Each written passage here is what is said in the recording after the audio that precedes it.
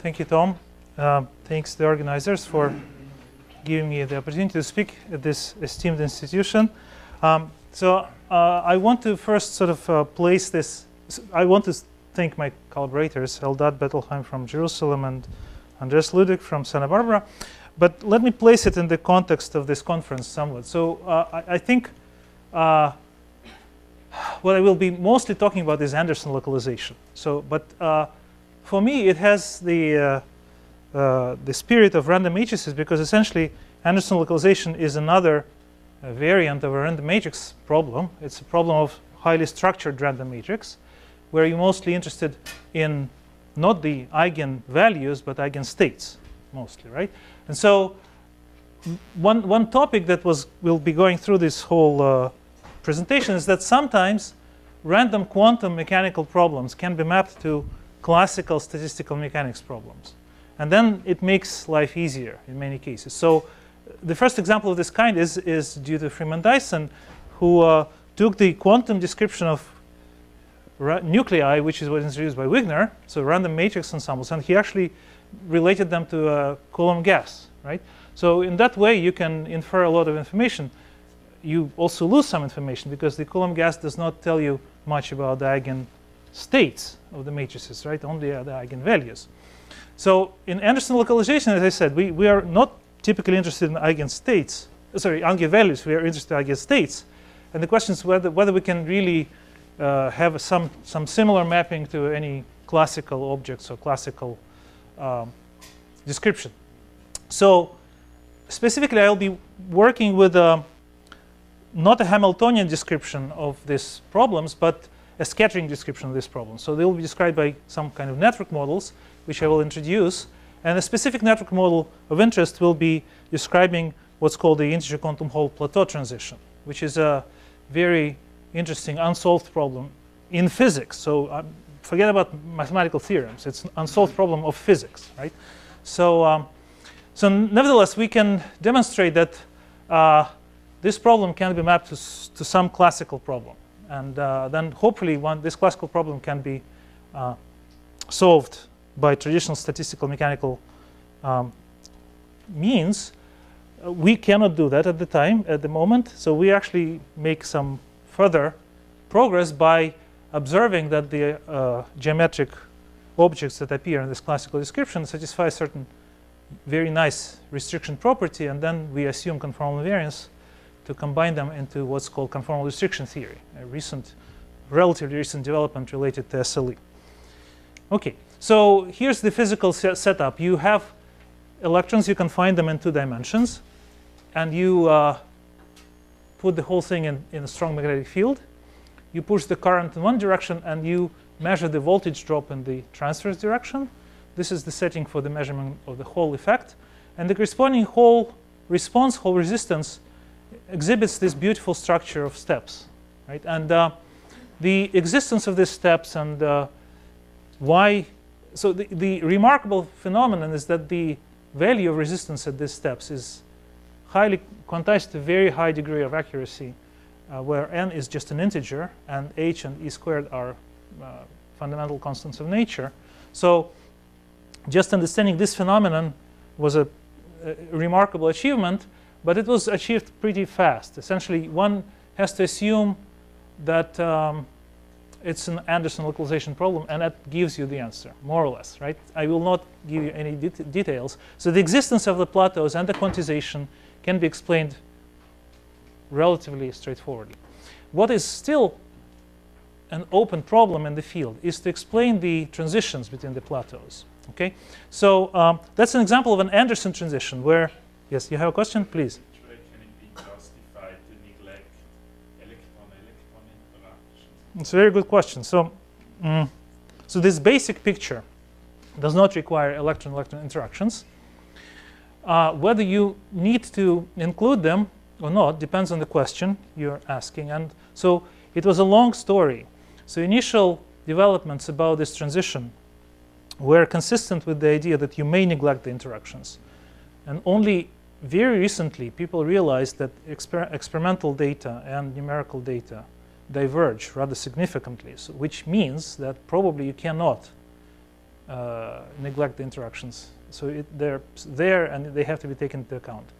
And I'm not going to even touch this subject. Okay, so but you're right. Okay, but as I said, the basic picture is that of a single particle moving in a random potential and in the presence of a magnetic field. Right? So this is a problem of localization physics, and you are interested in the structure of the eigenstates. And without disorder, if we remove this random potential, we have sharply defined Landau levels, which are equidistant energy values. And then the disorder, when it's introduced back into the system, it broadens the spectrum into bands. And what we believe is true is that most of these energies correspond to localized states, and only the energies at the original Landau levels correspond to extended states. And the behavior of the localization length, shown here in this dashed line, is such that it's finite here, but it diverges as you approach these special energies in a power law fashion. So there's some critical power law behavior of various quantities, including this localization length. Okay. So this critical behavior is the unsolved problem. We want to understand where these exponents are coming from and hopefully predict their values and compare with experiments and whatnot. So this can be done numerically rather easily, employing these network models that I'll be introducing soon. But so far, the goals of the theory, as usual, we would like to understand exponents, scaling functions, correlation functions at the transition. But so far, there's no generally accepted theory, analytical way of thinking about it. Unlike many other models in 2 dimensions, where Ising model, whatever, where you can solve things exactly, there are some proposals which are questionable. But we do believe that there should be conformal invariance at this critical point. It's a 2-dimensional system at criticality with conformal invariance should be, in some sense, easier to understand because of this is a very powerful symmetry. And numerical results confirm this existence of conformal invariance, so we will just assume that it's there. Again, it's not for me to prove it. It's probably Stas Smirnov can do it at some point when he has free time, but I don't. How do they check numerical? How do they check numerically? Yeah, there are various ways of doing it. You can simulate the system in a corner geometry, and then you can do different corners: 45 degrees, 90 degrees, 135 degrees, and then some relations between the weights of certain operators sitting in the corners that should be related by the Cardi's formula. Essentially, it involves the angle. Right? It's one of the ways, but there are other. There are also relations between the system and, let's say, half plane and a strip, which is, again, you can simulate both separately and then compare with the conformal transformation. Yeah.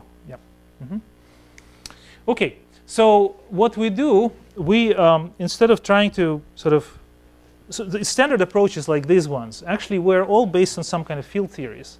And this involves a lot of guesswork, and then the field theories themselves, even when they are introduced, appear to be very hard and sort of very hard to compute anything with them, right? So we abandon this approach and try to do something else. We try to use this ideas of stochastic conformal geometry, which in the form of conformal restriction and SLE, which, as we all know, are very spectacular developments in mathematics, and they are readily applied. They were designed essentially to be describing geometric objects in classical statistical mechanics, in Ising model, so interfaces between spin up, spin down clusters. But they seem to be useless to describe disordered systems like spin glasses or quantum systems, right, where you don't even have positive Boltzmann weights. So nevertheless, we can show that certain models of localization do allow us to use these tools. Okay. So we consider very specific models, so-called network models. The first of them, which was introduced by Chockert and Collington for the description of the integer quantum Hall effect. And we consider very special observable in this model to be able to map this system to a classical description. And then this quantity, which is called point contact conductance, I will explain what it is, allows description in terms of some geometric objects which satisfy restriction property. Again, I will explain what this is. So in the end, combining this with conformal invariance, we can make various predictions using conformal restriction theory. OK, here's the model. So it's essentially a lattice model on a directed lattice, where on each link you specify a complex flux. And then these fluxes get scattered at the nodes, and these scatterings are described by 2x2 scattering matrices.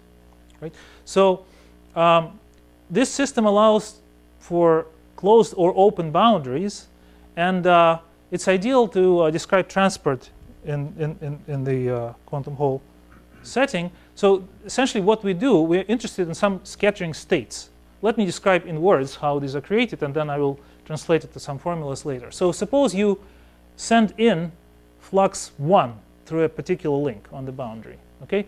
Then you have discrete time evolution, and in one time step, this flux can be scattered backwards with a certain amplitude or into the system with a certain amplitude. Okay? So at next time step, you again send another flux 1 through here, and it gets scattered. And the flux that has gone into the system also gets scattered, and so on. So you do this in a finite system. You can always reach a steady state when you keep feeding in flux 1 over here, but something comes out on the other side and also in here. Right? Okay. And so the amount of flux that comes out on the other side is what I will call a point contact conductance. I hope this is clear enough, but I will make it specifically. So that's some scattering state. It's a formulation of the problem in terms of scattering states. You send in some flux from left, and something goes out on the right, and you want to just see how much goes out. So scattering means you're taking some kind of superposition. I mean, is this a quantum? It's a quantum problem. It's a quantum problem. Yeah, yeah, yeah, absolutely. So this is the actual precise description. So the state of the system is specified by so it's a finite dimensional Hilbert space, which is just C to the number of links. And there's a big unitary matrix. Sorry, unitary when the boundaries are closed. It becomes a non-unitary evolution when the boundaries are open. But if the boundaries are closed, then you have unitary evolution in a discrete time. So at every time step, you simply redistribute the fluxes locally according to these 2x2 scattering matrices. Okay? This is important, but you need to open the boundary to actually even pose the scattering problem. But that's the usual story, right? So, now, the system is disordered in the sense that these nodes are different, and I specifically choose them to be of this form. That's one way of parameterizing them, to use the radial decomposition where in the middle you have an orthogonal matrix. Yes? For me to understand the last comment on the previous transparency, I didn't understand that. Well, the full scattering matrix, of course, will be unitary.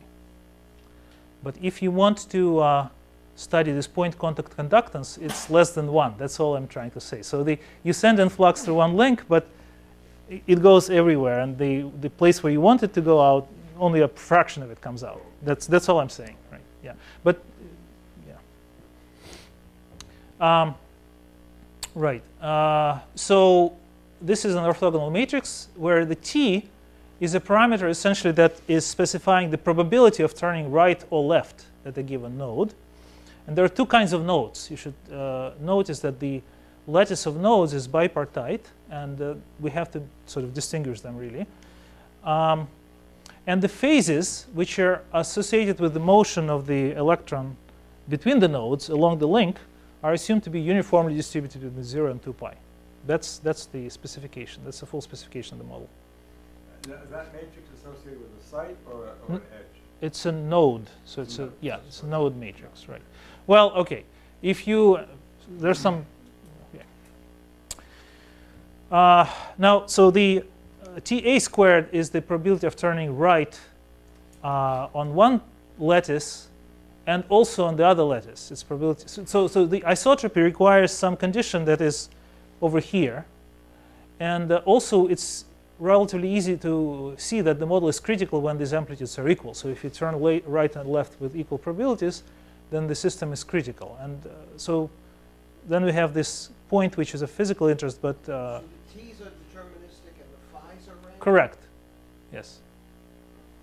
That's one, again, there's a question of universality you can ask. And we expect on general grounds that this is not very important. But that specific choice of disorder allows you to actually make some progress. Okay. Then the limiting cases, in the case when you have some reflecting boundaries, clearly show how this is sort of related to quantum Hall effect. So in the case when TA is exactly equal to 1, you get a perfect insulator where electrons are trapped in localized states, sort of surrounding, if you want.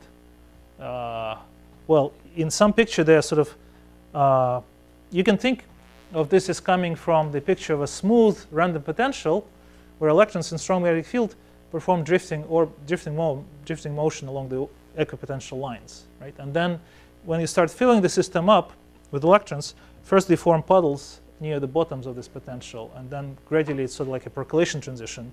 And in the end, you get the electrons circling the mountain tops, but on the boundaries you have this propagating state, which actually contributes to the conductance. So that's the picture. Now it is not percolating really. It reminds percolation, but it's known not to be percolation for reasons that the quantum mechanical tunneling and interference actually change the picture. But you have, I guess it's worthwhile pointing out, that you have a model. Yeah, I will mention it. Yes, I will mention it. Yeah, thank you. So, but there's clear symmetry here that allows you to actually identify where the critical point is, and so that also helps. Now, when we talk about the finite systems, we need to specify some boundary conditions, and I will distinguish what I would call the right reflecting boundary, where the edge state would go to the right, we're allowed to go, and the left reflecting boundary. I can have an absorbing boundary, which is such that if you send a flux in and it goes back, it's sort of, you forget about, so this information is lost, right? This is where the, yeah. And physically that corresponds to attaching a metallic lead to the system. And you can juxtapose boundaries and have various interesting mixtures of these things. Okay, so here's now the mathematical formulation of what I want to do. The physical quantity that I already mentioned, this point contact conductance, is constructed in the following way. You first form the resolvent of this big unitary matrix. Then you look at the matrix element between two particular points. And you can think of expanding this in a geometric series. And then each contribution would correspond to a path on this graph that connects the initial and final points. And along each path that I labeled by F after Feynman, you simply pick up the matrix elements of the corresponding scattering matrices. Is that clear enough? Okay. And so, so notice that even for a finite system of that sort, this sum is infinite because you can circle around any given plaquette as many times as you want. It's a big sum. Now, I have to take the absolute value of this guy and square it. And this is what is going to be the point contact conductance in this case. Now, defined in a random system, this is a random quantity. So in principle, I would like to know its statistics, the moments and probability distribution. It's very hard. So I'll be content with studying its mean value with respect to the random phases that I have introduced before, right? Okay. Now, before I actually proceed with this situation, let me simplify it drastically. Let me consider the baby version of this thing, which is a classical motion on this network model. I simply would have a walker that would, approaching the node, would flip a coin, or not a coin, not a fair coin, and decide whether to go left or right. Right? So it's a classical motion in this network with probabilities of turning right or left depending on this nodal parameter, and no random phases anymore. So this is not a random system, but it falls under the realm of classical probability. And in fact, we know that in the continuum limit, this reduces to reflected Brownian motions, where the angle of reflection on a reflecting boundary depends on this ratio of these probabilities. Okay? So there's some Hall effect, if you want, related to the asymmetry between left and right terms. So that's important to remember because, I mean, this restriction property that will be important in the future this is one of the prototypical examples of a process of an object that satisfies this restriction property. Yeah, that's right. At a certain angle, which can be arbitrary actually. Yeah. Now there's another variant of this network model, which is in some sense more complicated because we allow now two different channels on a link, and they're being mixed here by SU2 matrix instead of a random phase acquired along this propagation. But it happens to be that this model can be mapped to classical percolation.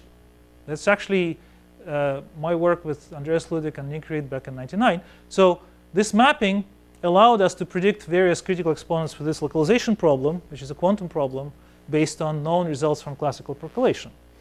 But for the point today, for the talk today, it's important to say that, so in this picture, everything is phrased in terms of the percolation hulls.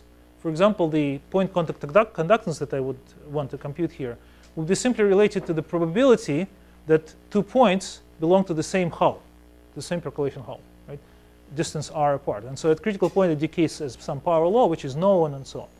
But percolation hulls themselves, if you think of them in context of SLE,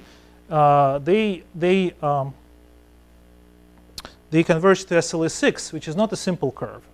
But if you somehow condition them on not touching certain parts of the boundary and whatnot, they satisfy actually a restriction property as well.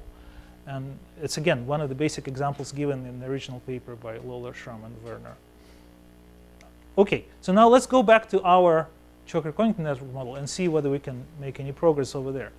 So this is, again, I'm just rewriting the point contact conductance. Now I take the average. So angular brackets would indicate the average over the randomness, over the random phases. And so there's a diagonal term where a path and its conjugate path get glued together. And this is definitely a positive quantity. The interference term, well, they come in pairs, but the sum of these two terms in the interference term is not guaranteed to be positive. Right?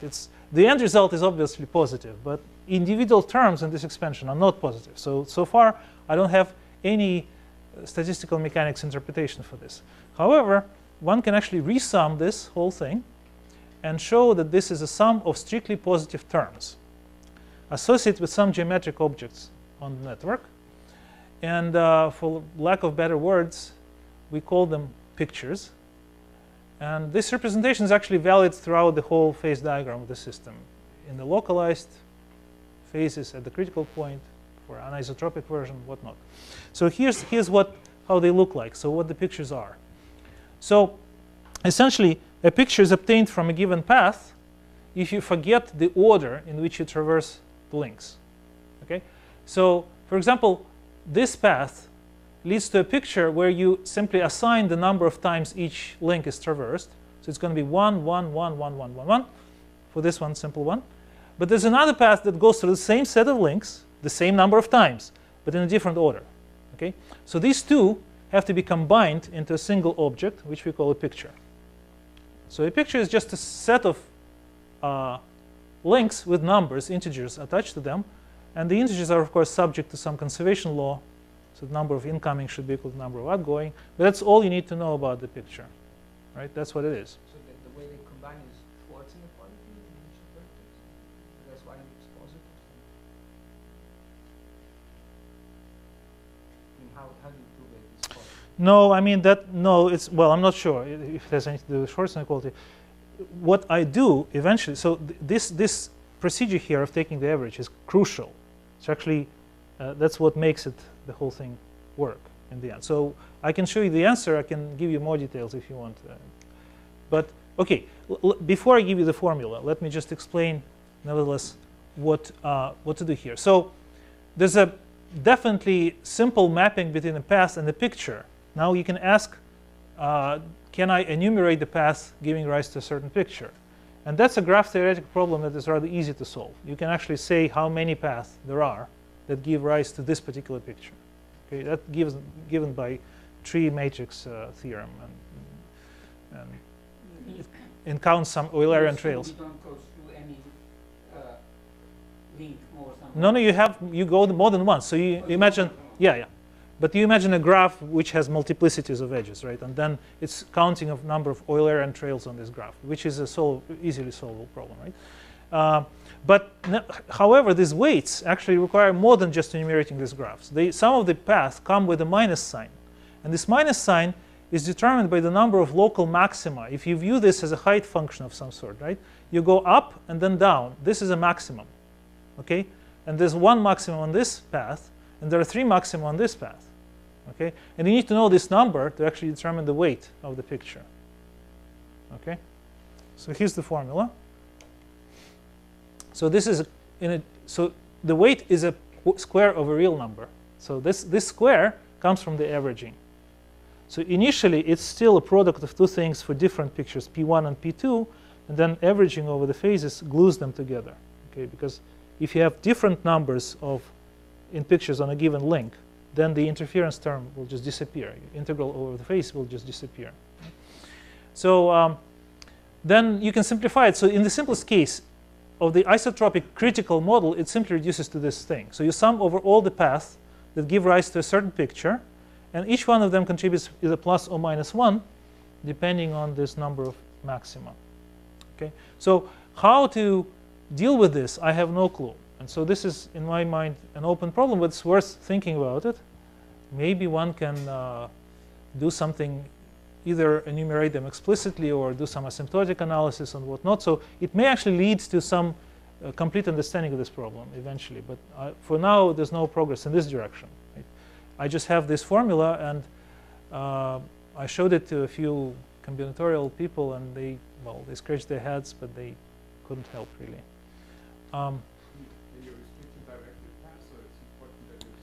Well, this is the network I'm dealing with, right? So no, you can. Okay, the closest thing I can. Well, okay. So one point to make here is that the weights I get are non-local in the sense that you have to look at the whole path for each individual contribution, right, to count the number of maxima. And so if I could localize it, right, like it's done in ON models, for example, I would be in good shape, right? So one hope is through this conservation law here. It means that there's some kind of gauge field here, probably, right? There's some constraints that are satisfied by this guy. So maybe one can use some height functions and some gauge fields. But OK, it's an open question, right? Right. OK, so one other thing that I wanted to mention here is that this sum for a it's still an infinite sum, because the numbers, multiplicities of links in a given picture can be arbitrarily large. But in the end, the important property that will play a role here, the restriction property, really cares only about the boundary of this object that we'll be seeing. So we can actually further resum this thing into objects which have the same shape, right, the same outline, but they have arbitrary occupation numbers inside. So these are we call them skeletons or whatever. So this sum is a finite sum for a finite system, right? It's a finite number of outlines. And OK, so this is a question mark. And hopefully one day we can say something about it. OK, so instead of trying to analyze this microscopic weights, so let me make a pause nevertheless here. So what we have done, we have mapped a quantum localization problem to a classical statistical mechanics problem.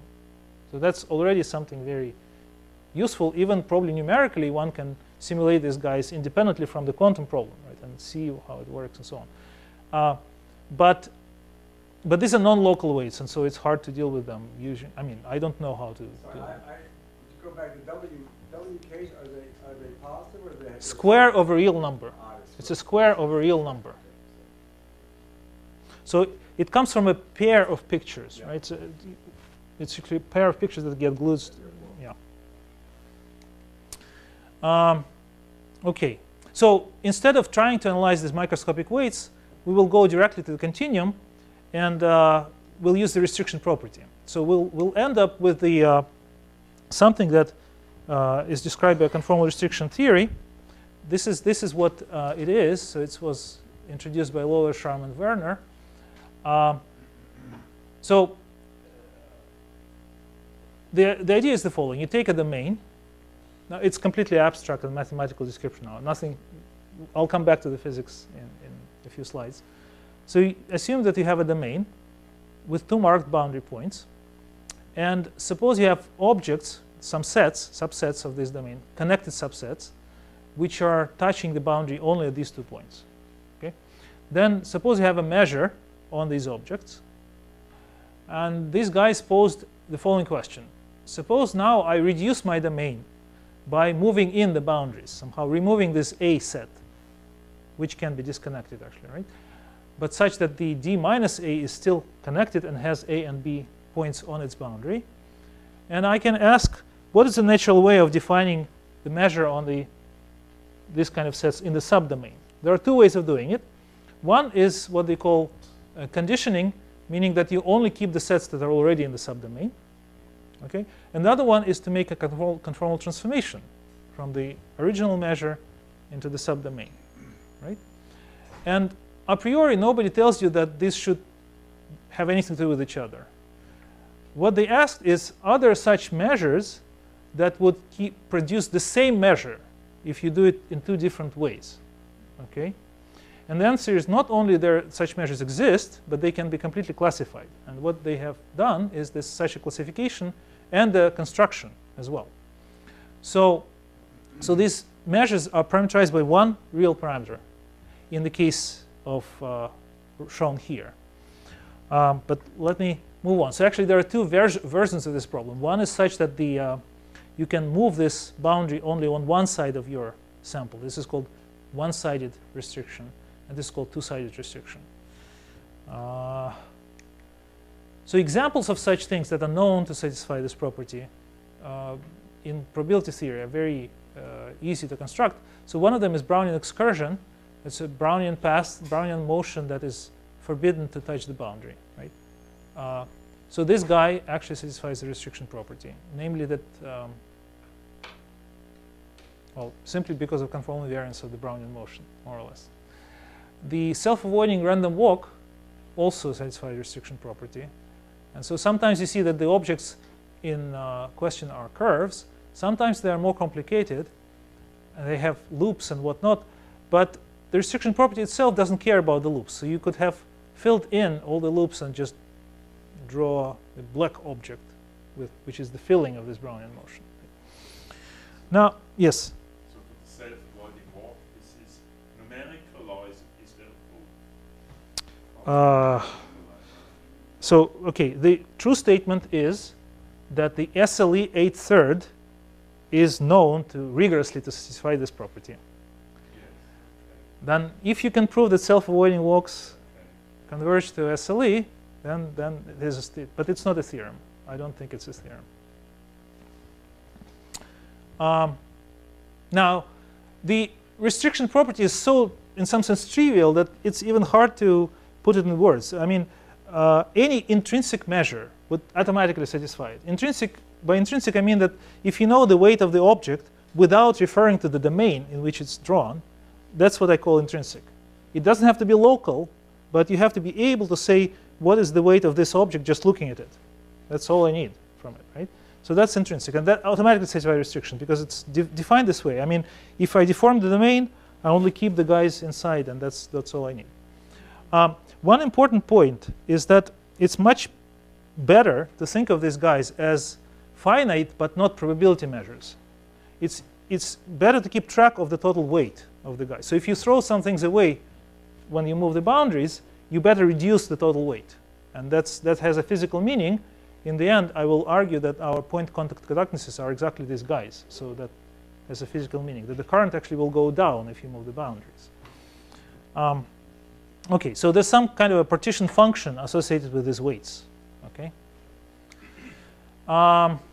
Now, this parameter that I mentioned that specifies these measures completely is an exponent that appears in the following context. You can ask, so suppose you find this probability measure, and you can ask then, if you take a sample from this measure, and then you ask, what is the probability that this sample stays in the subdomain for a given domain A? And the answer is given by this formula. And in fact, so you can imagine that collection of all these probabilities for all possible sets A completely specifies this measure, because you can ask all kinds of tricky questions. So I want to go it through this particular path. What's the probability of that? And so this gives you a handle on it, which is a complete characterization of the measure. Okay, and that's the answer. It involves the conformal map, and as written, it doesn't actually depend on the normalization of the conformal map. It only depends on the fact that this has to be fixing the points on the boundary. And so these are examples that I already mentioned. The Brownian excursions have h equals 1.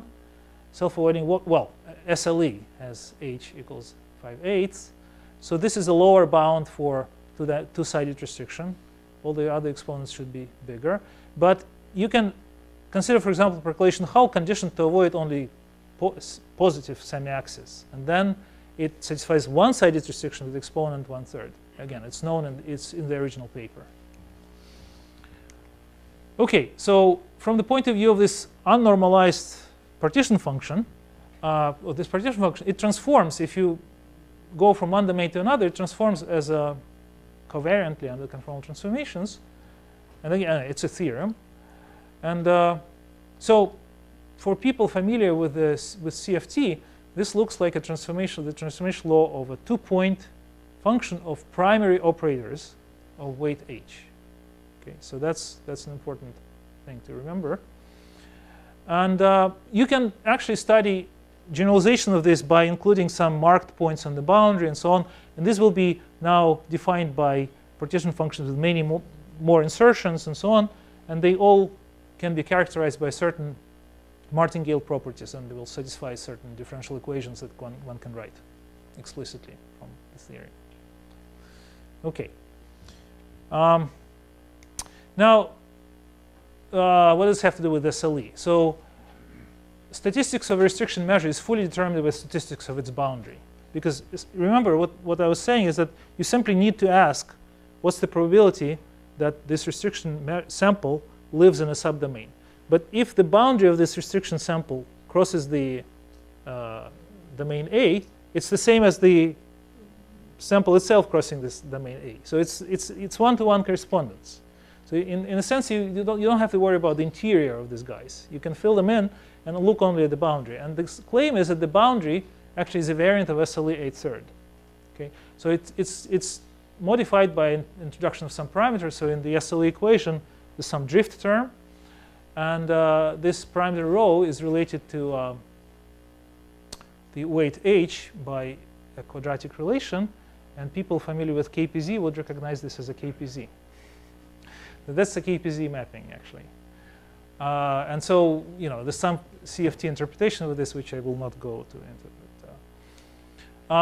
Now, where did you get those? These ones? Yes. From Lawler, Schramm, and Werner. They prove it. It's a theorem in their paper. For SLE 8/3 rho. So they introduced SLE 8/3, SLE kappa rho in that paper specifically to describe the boundaries of these objects, and then they prove that these boundaries are SLE 8/3 comma rho. So now, what does it have to do with the pictures in our network model? So the weights, as I presented them, are intrinsic. They are non-local, but essentially to find the weight, you need to only enumerate all the paths that contribute to a picture and count the number of local maxima. So that's an intrinsic property. And so they automatically satisfy restriction property, but only with respect to absorbing boundaries. Namely, if you remember what I called the absorbing boundary, it's something where you can enter and you can immediately leave, right? And so I need this to have this physical picture correspond to restriction picture, because if I imagine moving the absorbing boundary into the sample, some of the pictures that used to contribute to the conductance will not contribute anymore, simply because the electron on its way will leave the system through the new boundary, right? So those pictures have to be thrown away. So that's automatically what is done in the restriction theory. So in this way, if I think of absorbing boundaries, then my pictures should satisfy restriction property with respect to moving the absorbing boundaries. And then we assume conformal invariance, and we can use the conformal restriction theory, and immediately it follows that the mean value of a point contact conductance is simply this partition function of a restriction measure. Okay, and so these guys then is simply a two-point function of some primary operators in conformal field theory. This alone allows you to specify it completely in many cases. And, but the first order of business is to determine the scaling dimensions, or these restriction exponents that are associated with these points. And so once you do this, you can get a lot of analytical results for these average point contact conductances. So these are the summary of exponents that we can consider, more or less. And some of them we know exactly, some of them we know only numerically. But so, for example, if you push the current through an absorbing boundary, we can argue, simply using, again, conformal restriction, that this exactly corresponds to exponent 1. So in the presence of an absorbing boundary, a single point contact creates something that is equivalent to a Brownian excursion. Nothing. So Brownian what? Brownian excursion. It's the same restriction measure, same restriction sample. It's indistinguishable. But if you have this kind of juxtaposition of absorbing and reflecting boundary, whether left or right, this would produce some one-sided restriction measure with an unknown exponent. And that's where the actual physics comes in. In different models, these numbers will be different. Okay? And then there's some exotic things where you can open the boundary only at one point and send in things which cannot go back, so it has to be h equals 0.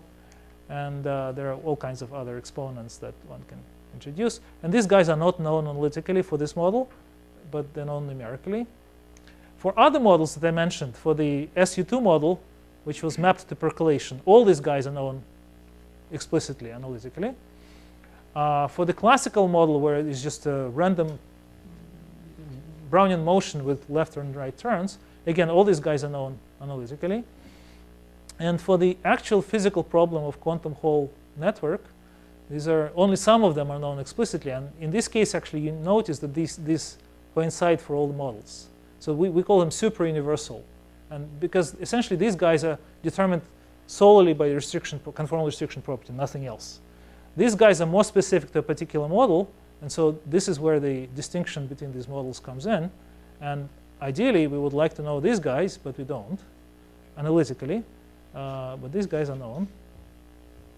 And so once you suppose you know these exponents from somewhere, some of them are known analytically, some of them are known numerically, you can now imagine having two-point contact conductances either in the presence of absorbing boundary or this kind of situation where you put the contacts at points where the absorbing and reflecting boundaries switch.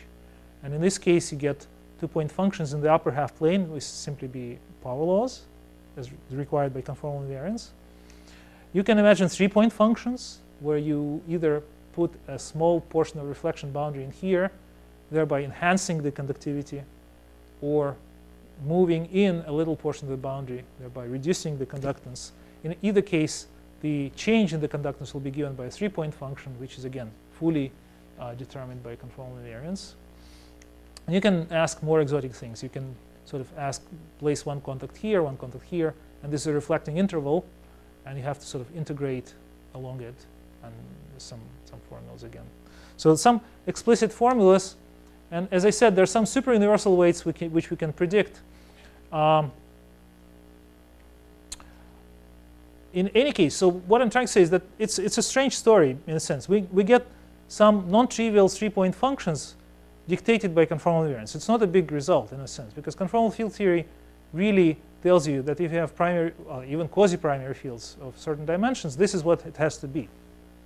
So to go beyond this, And moreover, we don't even know that some of these weights. So, so it's very partial result. We would like to understand these weights better. What's more, it would be very nice to understand higher point correlation functions. But for that, one needs extra structure. Yes?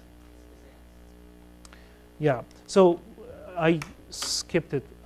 So when you analyze this kind of situation, you can imagine breaking this sum over the pictures into subsets, where each subset would be characterized by a lift-off point, meaning that it would touch this boundary up to here, but then it never touches the boundary after leaving this point over here, right?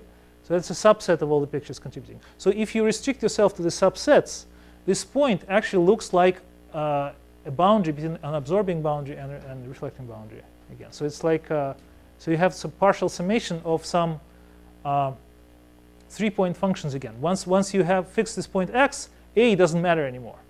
So this integrand really does not depend on a, as you can see here, right?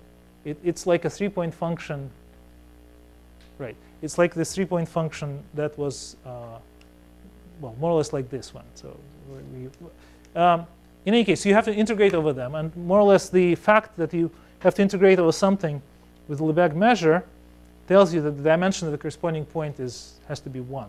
It's sort of to have finite probability of having this at all, right? So this is what fixes this exponent here.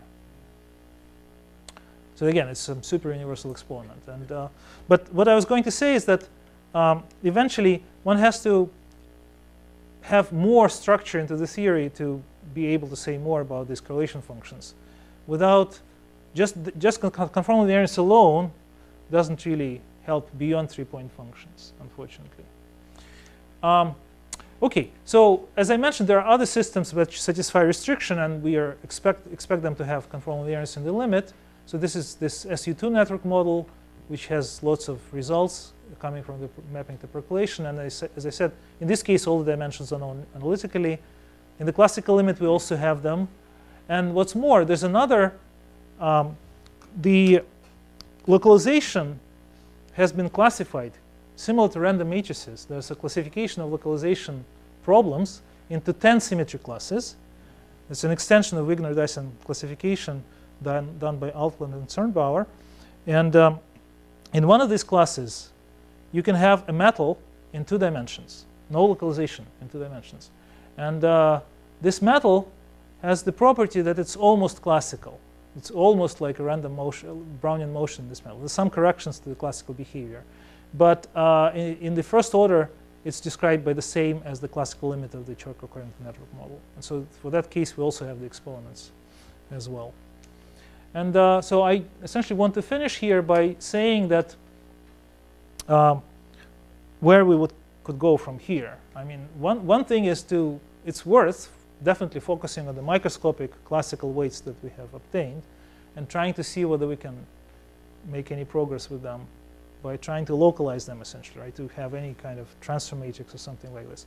Or one idea that we're playing with is that, as you remember, these restriction measures actually look like, if you look at them really, they look like sausages strung together, right? And so there are some points which are like cut points, such that if you remove them, you actually make this set disconnected. And so one can imagine these points playing a special role, and you can sort of think of doing a renormalization scheme where you sort of integrate them out one by one. And so this may lead to some progress eventually. I don't know yet. But directly in the continuum, if we want to stick to this conformal restriction picture, we want to calculate multi-point correlation functions of the type of 2-point conductance between points on 2 absorbing boundaries, but also in the presence of reflecting boundaries. If we could calculate this guy, we would know a lot about the system, and particularly we would predict the localization length exponent and so on. But unfortunately, from the point of view of conformal field theory or restriction theory, this is a 6-point function.